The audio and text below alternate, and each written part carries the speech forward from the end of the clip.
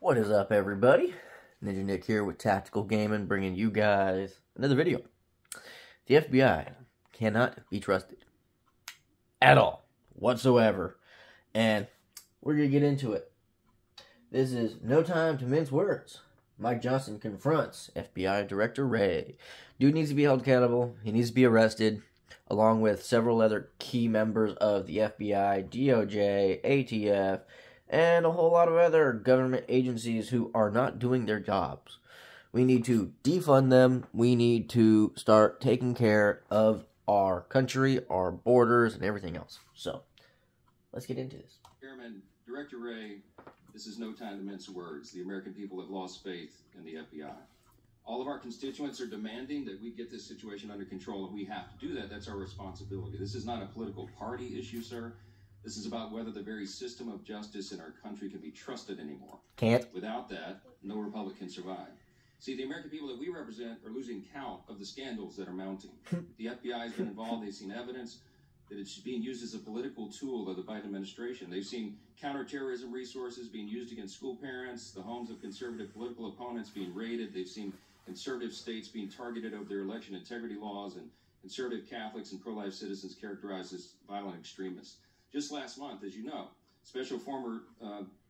former Special Counsel John Durham sat right in that seat and testified that the Justice Department and the FBI should never have launched the bogus Trump-Russia investigation. And his lengthy report reluctantly concluded that the FBI, quote, failed to uphold its mission of strict fidelity to the law. Just last week, NBC had a poll. Snap. Only 37% of registered voters now view the FBI positively. 35% have a negative view. In 2018, by comparison, 52% of the country had a positive view of the FBI. There's a serious decline in the people's faith, and it's on your watch, sir.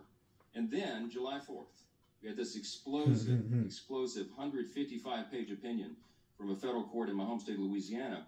It explains in detail that the FBI has been directly involved in what the court says is, quote, arguably the most massive attack against free speech in United States history. Yep. The court ordered the White House, DOJ, and FBI, among others, to immediately cease colluding with and coercing social media companies to suppress Facebook, Instagram, Twitter back in the day. Conservative speech in particular. Director Wray, I find it stunning. You made no mention of this court opinion either in your opening statement today or in this lengthy 14-page report that you prepared on July 12th, which is 8 days after the court ruling. Have you read the ruling, sir? Probably not. I am familiar with the ruling, and I've reviewed it with our Office of General Counsel. Are you deeply disturbed by what they've told you about the ruling if you haven't read it yourself? Obviously, we're going to comply with the court's order, the court's preliminary injunction. We sent out guidance to field and the headquarters. Wasn't he a lawyer before he did all this? Like, come on now. Like, you should know all of this information.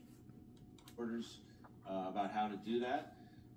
Needless to say, the injunction itself is a subject of ongoing litigation, and so I'll decline to comment further on it. Well, let me tell you what the court concluded, because it should be the first thing you think about every morning and the last thing you think about at night. They said that, quote, the court found, apparently the FBI engaged in a massive effort to suppress disfavored conservative speech and blatantly ignored the First Amendment's right to free speech. The evidence shows the FBI threatened adverse consequences to social media companies that they did not comply with its censorship request. The court found that, quote, this seemingly unrelenting pressure by the FBI and the other defendants had the intended result of suppressing millions of protected free speech postings by American citizens. As a result, that's YouTube, Facebook, Instagram, Twitter, well before Elon Musk bought it. Huh. Go figure, right?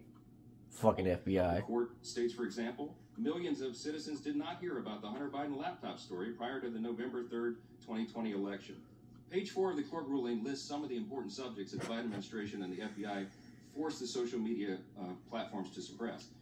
The evidence shows your agency, the people that directly report to you, suppressed conservative-leaning free speech about topics like the laptop, the lab leak theory of COVID-19's origin, the effectiveness of masks and COVID-19 lockdowns and vaccines, speech about election integrity in the 2020 presidential election, security of voting by mail, even parody about the president himself, negative posts about the economy. The FBI made the social media platforms pull that information off the internet if it came from conservative sources. They did this under the guise that it was disinformation. Can you I remember that. What disinformation is? The amount of stuff. I can tell you is that The amount of stuff that Facebook and Instagram removed or blocked or censored because they're like, oh, that's disinformation. It's like, no, it's not. Everything I say is either a fact or straight out an opinion, and you can tell that it's an opinion. But a Democrat can sit there and come out and straight out fucking blatantly lie. Totally fine. Totally fine.